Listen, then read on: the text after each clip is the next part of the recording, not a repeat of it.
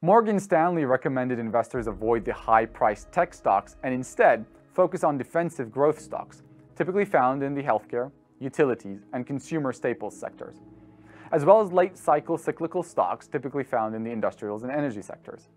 Here, Mish Schneider shares her own selection of sectors and stocks she has her eye on in the new year. Let's assume now that everything is just hunky-dory and we go into the year and Americans are right and we have nothing to worry about. Well, there is a YOLO effect, obviously. People are certainly buying, and there was a tremendous amount of liquidity into the stock market because people are figuring, hey, you only live once, right?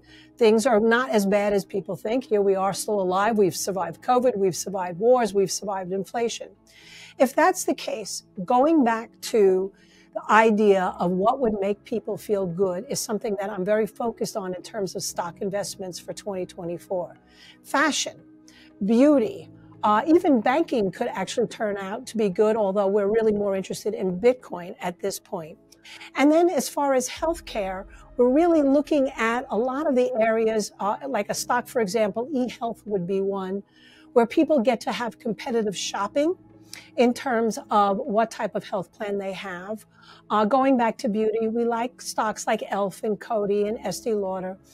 In fashion, we're looking at things like Ralph Lauren. Also, just in terms of media, that's still very much a thing. A Live Nation, people coming back out to party, essentially, which could also bring us into a dating situation. Although we have been very, very much loners and a home over the last few years, we're also hoping that that is an area to be looking at, like a Match.com, for example. As far as what could happen in the United States, 5% interest rates would actually be sort of a healthy normalization compared to the rate of inflation if we stay there. So again, if we can stay in terms of a normalization, it's also possible that we'll see a lot of rebounding in manufacturing, machinery, and engineering. That's another place we've been looking at. One stock that's done very well in 2023 that can continue in 2024 would be Floor Construction. And another interesting thing is if we are going to be looking at value as opposed to growth, which obviously growth right now has been supreme, although not the only participant in this latest rally. But assuming that we can see some money coming into some of these areas that have been beat up that I just talked about and others, there's been on the political agenda for so long now the whole idea of hemp.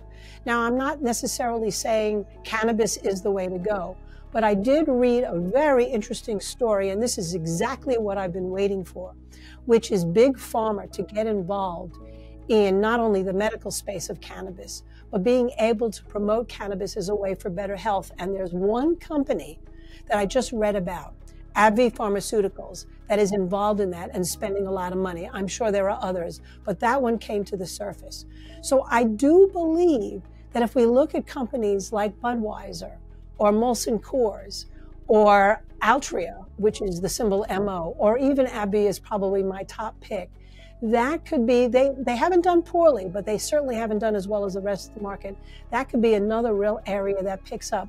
So I guess in summation, the theme is this: be careful, don't be complacent, obviously watch monetary policy, watch risk factors, particularly the junk bonds here in the US are a really good way to assess how much risk appetite investors have.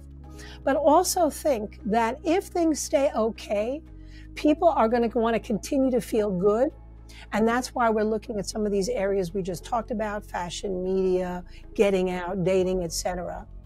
And also, because the government here will want to put its best face forward in terms of manufacturing and industry, we do like that engineering space in particular, and also even in the non-commercial. But we do feel it would be remiss to not keep your eye on commodities as a potential super cycle, because we still have this historical ratio that has been somewhat aberrant and continues to be aberrant, along with emerging markets, by the way, also aberrant compared to SPY. So that's why we like to keep our eye here again